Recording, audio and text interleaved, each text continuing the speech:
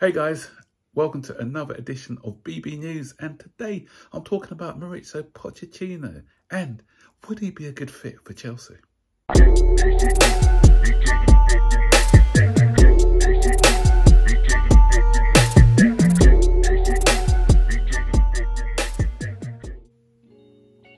So yesterday we heard the news that Luis Enrique is now out of the race, and we've heard a lot of Chelsea fans, who really wanted Luis Enrique, disappointed about that and saying, "Oh, the reason he didn't get the job is because he's not a yes man," or whatever.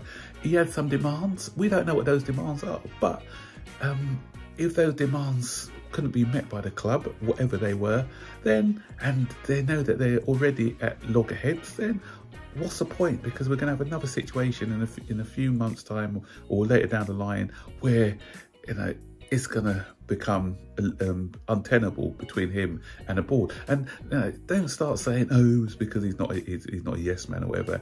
It's maybe the direction he wants to go is a different direction than what we want to go, and it's not. And the decisions are not going to be made by Todd Bowley. Todd Bowley is getting all the blame, but Vivell, Stewart, and other people, they're making the decisions. They're the footballing men. People said they want footballing men making the decision. That's what they're doing now. And some people are just not happy. They just always find something to moan about. And the thing is, as well, it's always what. As I said in a video when I was doing a comparison between Nagelsmann and Enrique, was what's he done outside of Barcelona with MSN? His CV outside of Barcelona isn't that great, and I wouldn't have minded him. Yeah, I think he's a decent coach, but to say that he's the main one, him or nothing, and you know what's going to happen if whether it be Nagelsmann or Pochettino, I'm going to be talking about, if they don't succeed, everyone's going to be, I told you it should have been Enrique, and that's the thing. People don't. They just have their favourites, and they'll be critical every step of the way of the person who is not their preferred favourites. And I've seen some nonsense going on in social media at the moment because it's no longer Enrique and, "Oh, we're not a serious club, we're turning into RB Leipzig," and all this sort of nonsense. Come on, guys, just wake up. Right, anyway, so with Enrique out of the reckoning now, we have got, now it's Nagelsmann's always been the common denominator. It's always been Nagelsmann and someone another. Now it's Pochettino's coming into the picture. I won't dwell on Nagelsmann because I spoke about Nagelsmann already in a couple of videos. Go back and watch those if you want to see. But I'm going to be talking more on Pochettino now. Pochettino, and again, nonsense from our fan bases. And the reason they don't want him is because he used to manage Spurs. Get out of here with your rubbish. What's that got to do with it? Okay, we've got a rival with Spurs, but it doesn't matter. So are we going to cut our nose off to spite our face? Suppose Harry Kane was available. Are we going to use that same thing? "Oh, we don't want Harry Kane." We're crying out for someone who can score goals for us, but some people wouldn't want Harry Kane because he played for Tottenham. Even if that meant Harry Kane is going to be the player, he's going to take us to great things, win us titles again, but they don't want him. How stupid does that sound?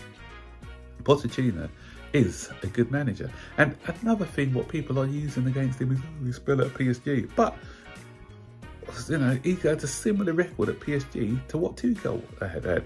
But no one's saying about, "Oh, Tuchel's failed at PSG," because the only thing that both managers didn't do is win the Champions League. Or one of them, Tuchel got to the final and lost to a good Bayern.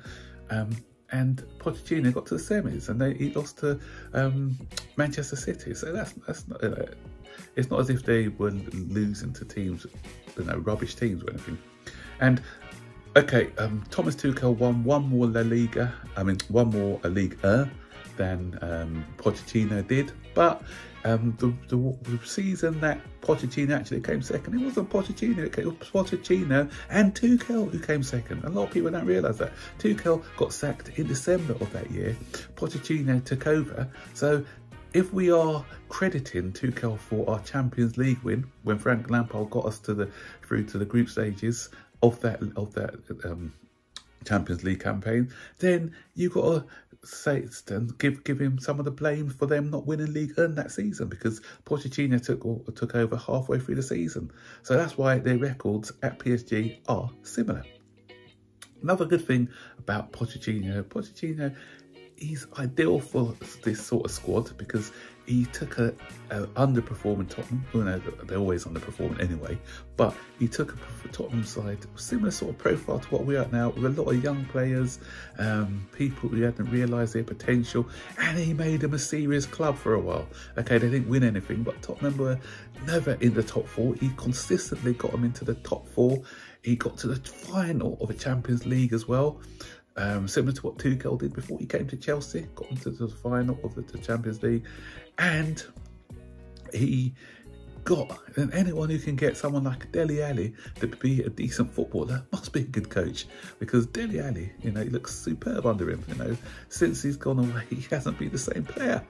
And then if you look at other managers, you know, some people are calling for the likes of Conte to come back, other people calling for Mourinho to come back, but both of them have managed Spurs, and neither of them have had as much joy out of that squad as Pochettino did. Okay, they haven't won anything, but Pochettino had them higher at the table, competing for trophies, and Mourinho can achieve that, and Conte can achieve that. So if you can see, yeah, Pochettino, I think he's good. He's a good manager. I like his style as well. He played a high pressing style, and he tries to play attractive front foot football.